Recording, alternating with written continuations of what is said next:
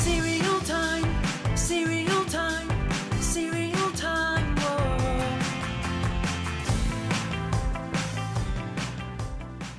What's up, cereal heads? Today we're going to talk about Grins, Smiles, Giggles, and Laughs. Now this cereal was released back in 1976, before I was born, so I never got to try it. But it has sort of a cult following, much like Freaky cereal of the same era. I think this might be the oldest unopened box of cereal that I own, around 40 years old. And the name is kind of long for a kid's breakfast cereal, but at least there's a story behind it. See, this robot on the front of the box, his name's Cecil, and he creates these smiley face cereal pieces. But the only way the machine works is if Cecil finds something funny.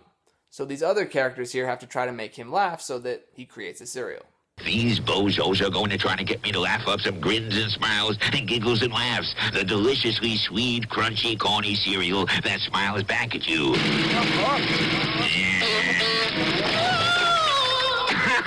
Give that disappearing act some grins and smiles and giggles and laughs. The crunchy cereal that smiles back at you. So the four characters are named Grins, Smiles, Giggles, and Laughs. They don't really have any distinctive personalities, but this guy here is Grins. Here's Smiles, although he's not really smiling. Giggles, of course, was a woman character because it was the 70s and that's just how things went. And here's Laughs, making, I guess, a funny pose or something.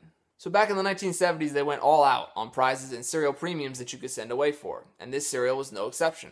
To promote this cereal, Ralston had about 5,000 of these lamps made and sent to store owners. These things will fetch a pretty penny if you can find any of them on eBay. On the side of this box, they had a Grins, Smiles, Giggles, and Laughs t-shirt that you could send away for just $2.75. And most of the boxes included cool prizes inside too. Some of them had joke books inside, and they also had stickers and pens and magnets, all kinds of cool things you could collect. This box supposedly includes a free paint book inside. On the back here it shows these kids having a fun time painting, and it supposedly comes with its own paints and funny jokes. This stuff has been sealed for about 40 years. I think it's time to open it up. You can see this cereal cost about 72 cents when it was on sale back in 1976.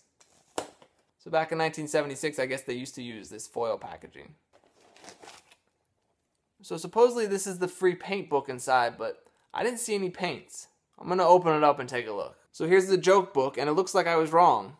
So I guess these are the free paints included inside. You just dampen them with a cotton swab or a paintbrush and go to work.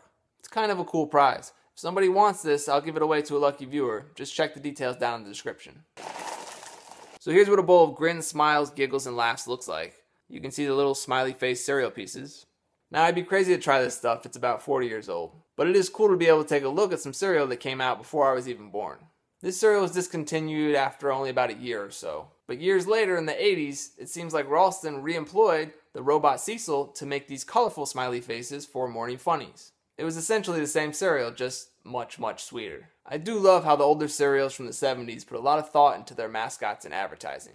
They created whole backstories and fun characters to go along with their products. I feel like the cereals these days are missing that. Okay, that'll do it for Grins, Smiles, Giggles, and Laughs. Thanks for watching. Until next time, stay crunchy. Cereal time.